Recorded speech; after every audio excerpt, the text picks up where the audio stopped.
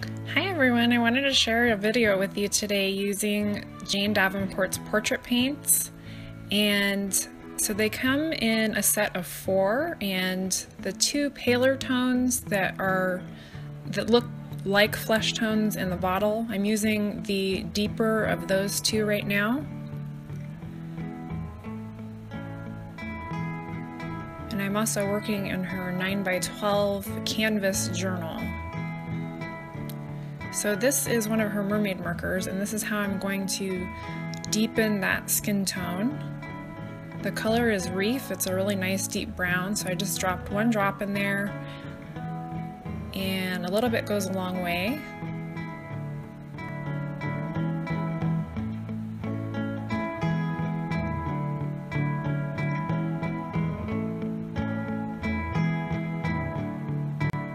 And now I'm going to add another drop.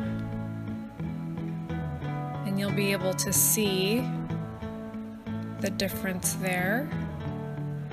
And then to warm up the skin tone but keep it deeper, I added 2 drops of Pirate's Gold, which is a very vibrant yellow in the Mermaid markers.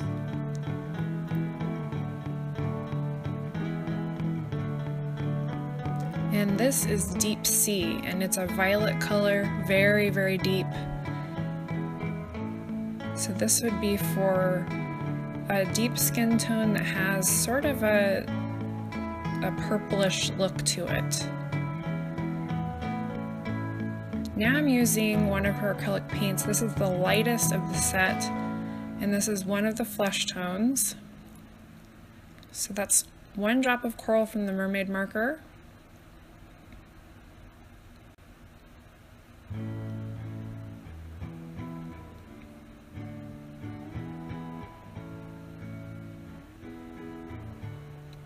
And 2 drops of Beach, and Beach is the Mermaid marker that I use most for a paler flesh tone when I'm just doing watercolor type work.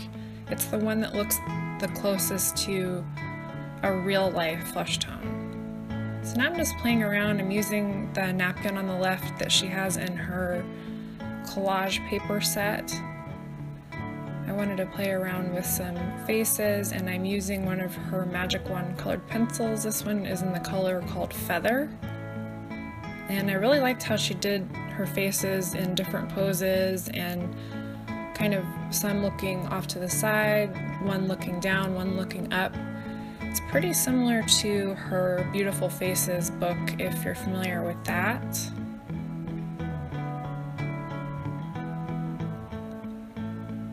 And this gives you an idea too of how well the magic wands work over her acrylic paint. And I think it's just a really fun exercise too.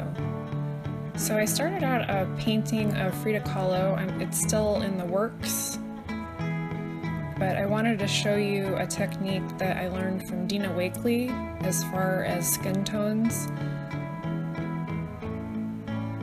I'm going to be mixing some more of Jane's acrylic paints to get what I thought was a pretty accurate color for Frida's skin tone, just looking at pictures. So I believe I used the darker of the 2 flesh tones, and then I added Reef and Coral. And what Dina Wakley does in her Faces video is she does her undertones first, and so she'll put a deeper shade down.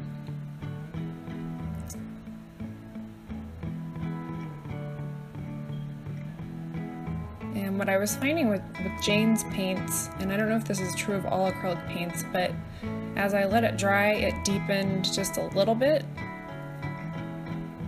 So now I'm adding another drop of her paler flesh tone, and see how the transparency of just 1 layer of acrylic paint will let that undercoat show through. So this is a really fun way to add some depth and interest to the face, and it looks realistic because when you think about it in real life, faces don't look one uniform color. They have different lights and shadows and tones to them. And now I'm adding another paint from Jane's set of portraits, and this, it looks pretty orangey on film, but from the bottle it looks like a deep peach color. And I wanted to do this to warm up Frida's face because, at least in pictures, she definitely looks like she would have had sort of a medium skin tone with deep, warm undertones. So thank you so much for watching. I really appreciate it. I hope you'll join me for the next video. I'm going to be uploading the complete Frida Kahlo painting soon. So thanks so much for watching. I'll see you next time. Bye.